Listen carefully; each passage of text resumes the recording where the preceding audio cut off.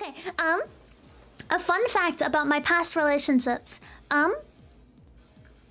Almost every single relationship I have ever been in has ended with me breaking up with the person and then them getting a therapist. Like, I have actively encouraged multiple people to seek therapy because they were in a relationship with me, which is a really bad thing to say.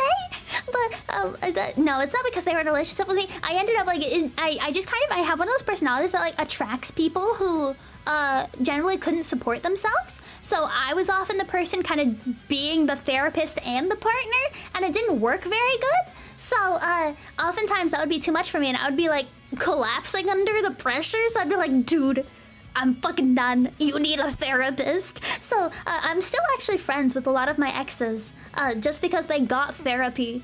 And then now we're like able to actually be around each other. Like that's...